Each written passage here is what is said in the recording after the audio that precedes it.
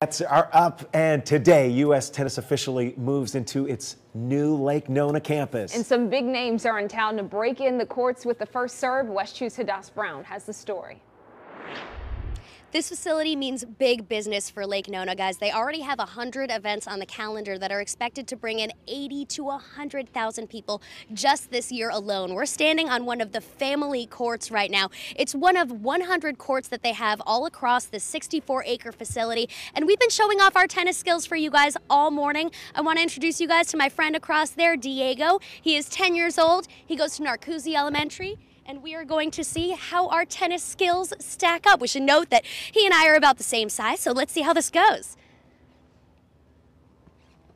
All right. Woo! All right. Woo! I think that was out, though. I think that was your point. All right. One more. Let's do one more, Diego. All right.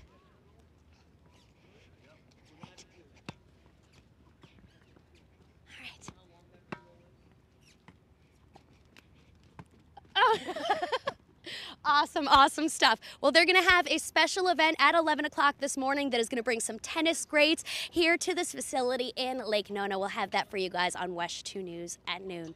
Reporting in Lake Nona, Hadass Brown, West 2 News.